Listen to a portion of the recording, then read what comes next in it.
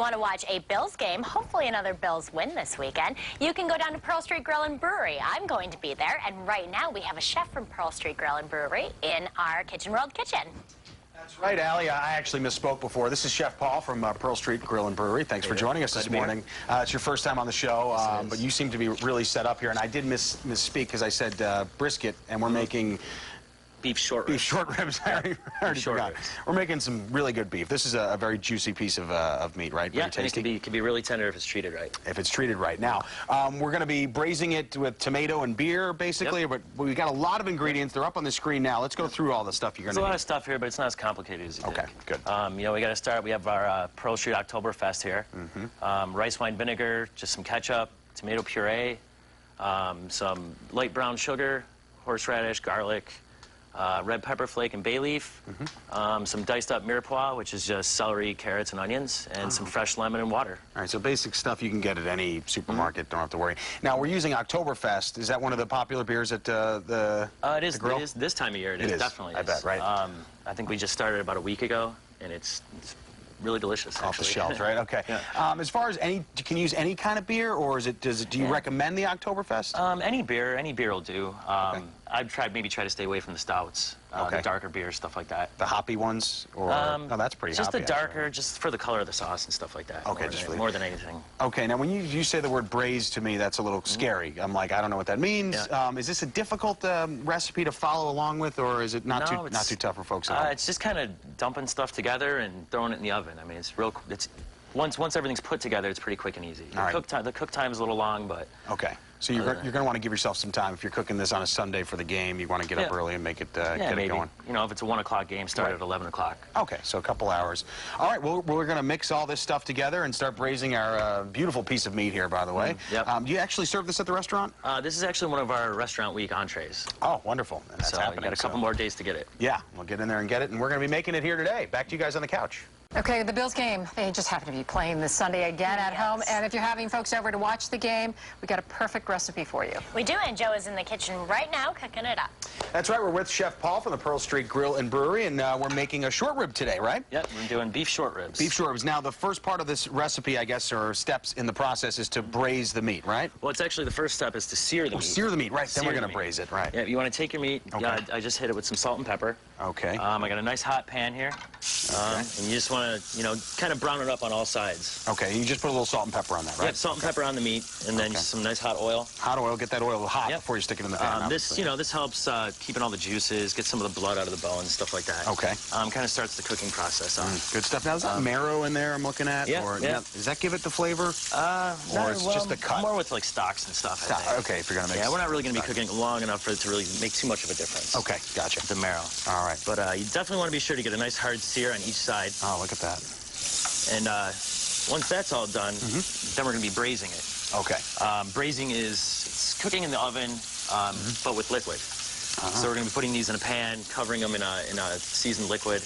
It's kind of boil a little bit in there. Yeah, real slow simmering it in the oven. It's real low, even heat. So low temperature for a little bit of time, then obviously you're going to cook it for a long time. Low temperature for a long time. For a long time, that's what I meant, right? Because you want all the tough parts and the fat to wear away and all that stuff. So then basically you'll be able to eat this with a fork, theoretically. Oh, yeah, you'll be able to pull it right apart. All right, good stuff. We got about 30 seconds. We've got some ingredients here that we have to make for the sauce in which to braise the meat in, right? Yes, sir. All right, what do we have really quick? Can you just go through it? Again, we just have rice wine vinegar, some ketchup, some tomato puree. Okay. Of course, we have our Pearl Street Oktoberfest beer here. Gotta have that. This is horseradish. You can get anywhere. Minced garlic, red pepper flake, bay leaves, diced vegetables, some fresh lemons, and some water. Okay, so we're going to mix all that up in the next segment, then get to braising. Yep. All right, good stuff. Chef Paul from Pearl Street Brewery is here for the first time. So far, so good, I got to say. So far, so good. Probably going to have you back, I'd like to say. All right, back to you guys on the couch. A little less of a healthy snack today, but that's all right. We're going to go now to Joe in the kitchen, who's making up something delicious. Right, definitely something to snack on this morning. We're with Chef Paul from the Pearl Street Grill and Brewery. We're braising some short ribs. We're about halfway through the process here. We've seared the meat, right? Well, we're through maybe halfway through the actual prep process. Right, prep, right. Nowhere near in the cooking process. No, that takes a while, right? Once you get it going. Okay, so where are we at right now? Okay, right now we have our beef seasoned and seared off right now. Right. They're set in another pan, deep enough where we can pretty much submerge them and be able to cover them. Okay. For when they are ready to go in the oven. Right. What I'm going to do now is this is the pan that I seared the beef in. Yeah, with the juices and everything. Yep, still has the oil in it, all the good stuff that's stuck to the save that, bottom. I bet, huh? Yep. Yeah. So what we want to do here is that's what we want to saute our diced vegetables in. Ah, okay. So Because then that helps, with the moisture and stuff from those, it helps loosen up all the stuff that's stuck to the pan. Gotcha. Okay, so we've got our carrots, our celery, and our onions. They're going to be in there, in those juices. And then also our garlic. Garlic, can't forget that. Yep. Okay. And while this is going, Yeah. in a separate bowl, you want to mix the remainder of your ingredients. Okay, so I'll if take you the wanna brown do that, sugar. Yep. These all, I just dump them all in, Dump right? them right in there and Okay. give them a mix with a whisk. That, ketchup, right? Yep, that's ketchup. You can scrape it out Alright. with this if you want. That's good. It's up to you. All right, I think that's good enough for now. And we've got some pureed tomatoes, right? Yep, tomato puree. You That can is use right paste too, but I would just add maybe a little bit more water. Oh, right, because paste is kind of thick, huh? Well, or beer, beer. whichever one you want to add more of. Get some beer around. We're using Oktoberfest as well, right? Yep. That's part of the ingredients, That's right? our featured seasonal beer. Horseradish? Yep, that's Right, just okay. fresh ground horseradish. Of course, all of these ingredients that I just spilled on the counter are on our website. Don't worry about that. That's Yep. fine. I'll just do that. The recipe on the website is for 6. Bay leaves. Okay. Yep. 6. Yep, This is just a for 6 couple. people. Okay. Well, for 6 short ribs. Oh, 6 short ribs. Yeah. Okay. You know, you got Okay. a couple big guys, maybe they want to Oh, eat yeah, more I than could eat one of those by myself. Yeah. What's this? Rice wine vinegar? Rice wine vinegar. All right, pour some of that I like in to use there. that because it's a little sweeter. Oh, is that why? Okay. And some water? Yep, some water. If you want to just squeeze one of those halves of lemon in there and then and pour the beer on in. Pour the beer on into my mouth or into the... No. Okay. Gotta leave a little for the recipe. Got it. So just one of these guys in here? Yep. All right. Let's get that lemon going. All right. Ooh, got a paper cut? That'll sting. All right, now we're using a pint of Yeah, it's about a pint. Oktoberfest, right? Yeah, about a pint. Okay. All right, now I'm whisk it. Yeah, so just give that a good whisk. All right. That smells great, by the way. Yep. They're great. Wow, look at those onions and everything cooking right there. That's. Did you add any extra olive oil to that situation, or Nope, that's it right there? just the fat and whatever maybe the tablespoon remainder. of olive oil that I started with. Okay, good stuff. Now, a lot of people think this seems a lot like the ingredients of cocktail sauce. It kind of looks like that. Look Yeah, at that. it sort of smells like it too, consistency, right? but once you cook it and it roasts the meat or it braises with the meat and everything, it totally changes. Now, when You'll you be mentioned really braising with the meat, it's going to be a low temperature for a long period of time. That's the idea. Yeah, Right? That's what you want. We want to do it for about an hour and a half. Hour and 15 minutes, hour and a half, about 300 degrees. That's what you want. Okay. All right, we got about 2 minutes. Right. So what else do we need to do here? 'Cause Okay, this is so what we're going to do starting here smell is, great. we're going to take this, we're going to dump that right over the top of it. Oh, beautiful. Okay, so that's all that stuff. Then you want to take your mixture here. Yep. And pour it till it's just about full. You don't want to overflow the pan. Okay, you But you tell also me. want to give it some room to bubble. So you Just don't make tell a me mess in when your to oven. Stop. Right about there is good. Good there. Okay. Yeah, make sure you get those bay leaves in there. I bet that's probably a really good source Those definitely of take flavor, some right? time. So then you just want to give it a cover. Okay, so pretty much covered the meat, but there's a little exposed. Yep. And one of the secrets to making a good sauce with this is when your baking time is done, which is your hour and a half, Right. You want to take the cover off and leave it in there for about 15 more minutes, and that allows the sauce to reduce a little bit. So it'll thicken a little bit. That's Yeah, it when you thickens up. say reduce, that means it'll thicken up a little bit. So Yep. take that off after Yep. it's done Yep. for about 15 Yeah, minutes. about 15 minutes. All right, good stuff. And even then, if it's a little thin, you can just kind of take the meat out, put it in a pot, and let it reduce like that. All right, so for 2 pieces like that, you said 300 degrees at 2 hours? About an hour and a half. Oh, an hour and a half. Yep, Okay, hour okay. and a half. So not bad. If there's a 1 o'clock game on, then you start around 11. You should Start be around fine, 11 or right? so, yeah. Okay. You know, you can open up the beer and Of course. Get going Now, with that. of course, what goes better? You guys make great mashed potatoes. I've been to a couple of weddings, and you cater great weddings too. It's very hearty food, and obviously we've got some mashed potatoes here. What kind are these? These are Yukon Gold mashed potatoes. Oh, good stuff. All right, we're going to bring this Sure, plate good. over here to John so you can get a little shot of it. Are we good? Or do you have something else to? Yeah, well, I have it, this one ready to go here. There we go. Let's show the folks at home what it looks like. That's what it And then should I have look some, like when you're done. This is the sauce. This is what the sauce should look like when you're done. Nice and thick and it is. shiny. Look at that. Yeah.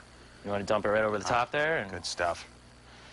Awesome. You want to give it a whirl. Great for a game day. Let's get John a shot of that. And on game days, you guys have special stuff going on as far as the games go for people to see. Right? A lot of TV set up. Yep, in our deli right now, which is in the basement of the Pearl Street, underneath the 4 floors. Yeah. We have the Bat Blue halftime party. Ah, good stuff. So get down there for last that. week we had a lot of people, but it was a big game. I bet. You know? Great game. So- I'm sure they'll all be back. Let's get one more shot as we bump out with this. That looks a lot better than the weather outside, I'll tell you that. Mike.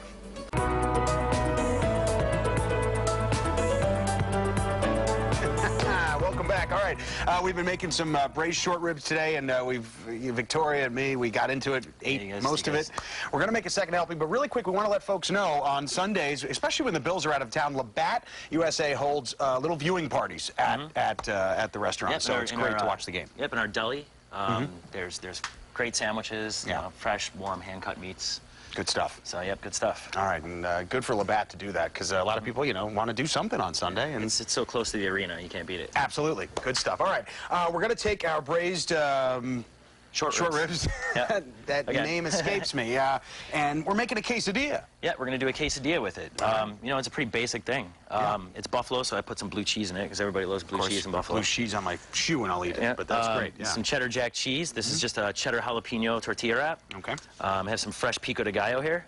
Now, what is that for folks that don't know? It's just it's kind of, in layman's terms, it's kind of like a chunky salsa. Chunky salsa. You know, pretty much. Nothing fancy. No, beautiful. Then this is just the meat that I cooled and pulled. You know, pulled it in the strings and stuff. Kind of took some of the fat off of it. And as you were saying, when you cook this meat, you can't really mess it up. You cook it too long, it'll just get more. It just gets more tender. Then the right? bones fall out. You know, but easy enough. All right. It's kind of hard to mess up. Yeah. So then you just, you know, maybe 350-degree oven. Right, just pop it in there until the cheese is melted.